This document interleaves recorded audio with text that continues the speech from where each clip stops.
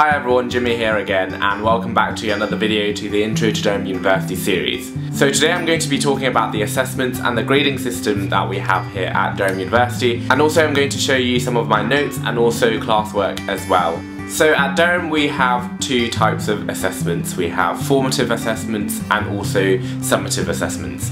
Formatives are basically the practices of the summatives, and the summatives basically count towards the final grade of your year. During your time at Durham you may encounter several different types of formatives and summatives as well, and these are essays, commentaries, dissertations, exams, oral exams, TLRP, which is the Target Language Research Project for your year abroad if you're an MLAC student, and also tests as well. For most of the written submissions you're going to have to use references from books or films or even the web pages that you find on your own. These things are very important to getting a higher grade for your research projects. If you're not used to doing research and things like that, don't worry too much about that, because in your first year you're going to have a lot of practice on that, so just give it your best. As for your written exams, so sometimes we don't need to quote and reference for our exams in MLAC, but also sometimes they may state otherwise, so in that case you will have to memorise these references off by heart.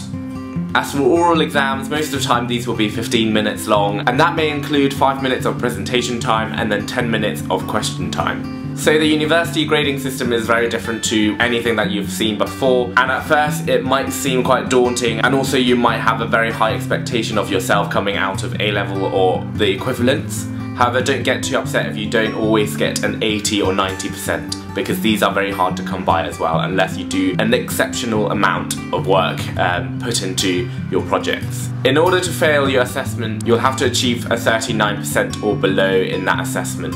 And then the class above that is known as the third class or third, and that's anything 40% and above. And then you have the lower second class, which is known more commonly as A22, which is a 50% or above. And above that you have the upper second class, which is the 60% or above. And finally you have your first class, which is anything above a 70%. Most of the time if you get 90% it's almost publishable, so that's very hard to come by, although not impossible. However, I have to say I don't put too much effort into most of the things, so I do just get an average grade overall. The lowest I've ever got is a 42%, which was quite embarrassing in my first year, and the highest I've ever got was only a 74%. So in my first year I only got a 58% overall, which is only a 2-2, and it's not ideal if you want to search for jobs or internships over the summer. However, I was alright with it because I knew that I was enjoying myself as a first year university student, so I didn't put too much of an effort into it. However, in my second year I got a 62% overall, and again I was quite happy with it because I did so much work around college as well, so that's my excuse. When you do your assessments, you should be careful of a few things. Check your previous feedbacks and markings and things like that, just so you can improve in your future assessments. And also be aware of plagiarism and your submission dates and the way you present your projects and things like that. So these are all very important, and you should be able to find these details and information on your school handbook or the department handbook. If you do ever have any issues or problems with it, do contact a member of your department and let them know beforehand and early enough so they can actually help you out as early as possible. In terms of the resources, you could be a bit creative with it. Not only can you use the books in the library and also web pages and things like that, do you think about news articles? You might want to think about referencing videos or paintings and things like that, but only use this to your advantage and not just put it into the essay or project for the sake of just using a reference. They don't like that. You should make your references as relevant as possible.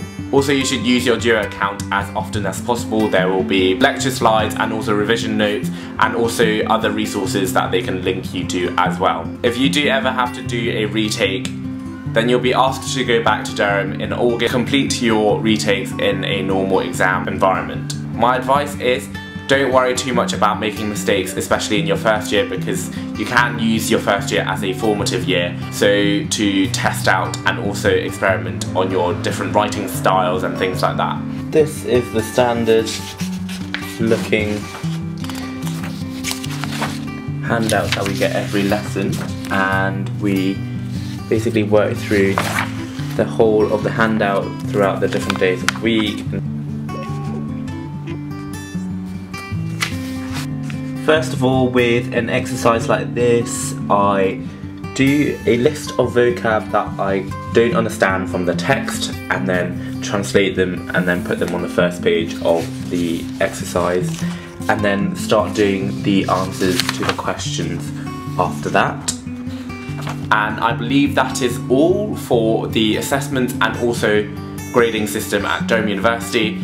If you do have any more questions, again, feel free to leave a comment below or contact me via my Instagram or Twitter. As usual, I'll link them in the descriptions below. Feel free to check out my playlists for the Intro to Durham University series and also the Live at Castle videos as well. And if you haven't already, please feel free to subscribe to my channel for more videos about Durham and also my year abroad as well, and also just maybe highlights videos.